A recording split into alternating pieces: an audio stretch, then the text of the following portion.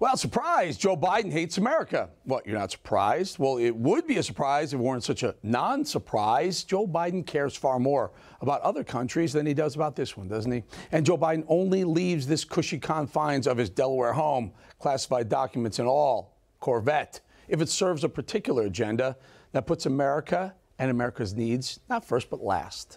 The president has a long history of making very specific choices about what he chooses to focus on, about where he chooses to focus his attention, money, and interests. The green agenda, places where he has the most success as a candidate. The race agenda, the progressive liberal agenda. Pay attention to where Joe Biden chooses to go and be presidential. And when he chooses to hide out in his Delaware enclave, it's not difficult to understand the president's priorities, certain cities, certain states, certain agendas. For whatever reason, those just don't matter. If we're lucky, Biden's inept, dishonest mouthpiece, Karine Jean-Pierre, will deflect a few questions about the topics that don't interest him or that he doesn't have time to answer. But make no mistake about it, a president this decrepit, this feeble, has to make clear choices. Joe only has so much energy to go around and attention in between naps. And the choices made in his presidency speak loudly, speak clearly about what matters to him. America and Americans matter least when they don't serve Joe Biden's limited agenda. November 2021, the city of Waukesha, Wisconsin. A man drove his car into a crowd, killing 6 people during a Christmas parade. Joe Biden, the president, never visited to hold their hands. And why? Well, not his agenda, not his narrative. Can't call for a ban on cars, right? So it wasn't the gun used by the perpetrator. Doesn't suit his agenda. Yawn. Moving on.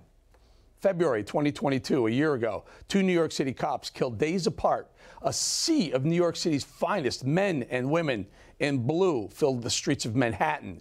What a sight that was. Joe Biden, the president, didn't attend. And why? Well, not his agenda. You can't outright support soft on crime policies, support a defund the police narrative, and then sit amongst the sea of blue, a sea of mourning. One of New York's finest, one of our bravest, doesn't suit his agenda. Moving on. And today it's President's Day, and President's Day, we're supposed to honor the strength in the White House. Sadly, not only do we have a president who's incompetent and in cognitive decline, but we have one who's far too compromised to stand up for our own country before all others. We have a president so obsessed with marking false achievements that he ignores Americans in need. This is a president who's not for Americans or America. It's Joe Biden against America, actually, plain and simple. It's Joe Biden against every single thing we stand for. Everything that makes us strong, makes us proud, makes us prosperous, and they really, really want to destroy American exceptionalism. How quickly we've lost our pride in our country and our hope. It's Joe Biden against America. That's the only way to explain this. It's the only way I can explain how hard and fast we've fallen. And now the question is, why? Why push an unattainable, unrealistic Green New Deal agenda at the expense of so many Americans? Why continue to embarrass our country on a global stage? Why put other countries' needs before ours?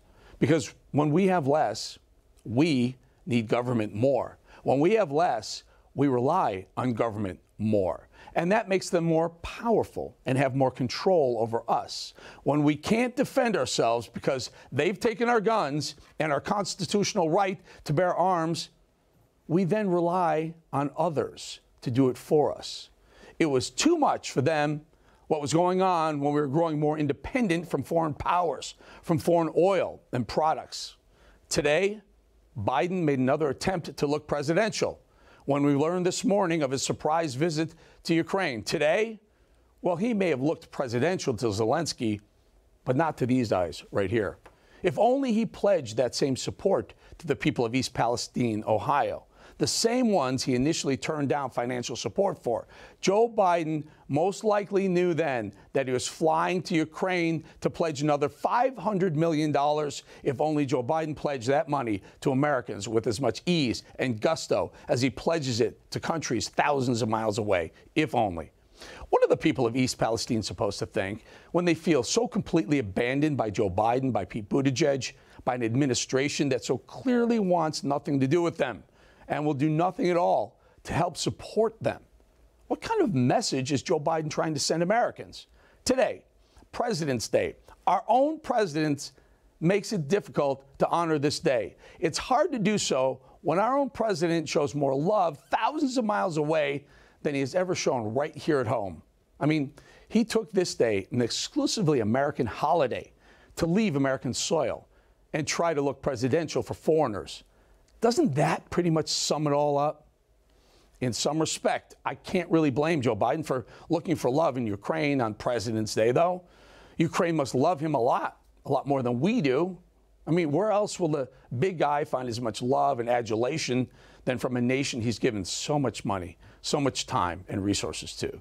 Ukraine has seen the best side of Joe Biden, although we see it as the worst.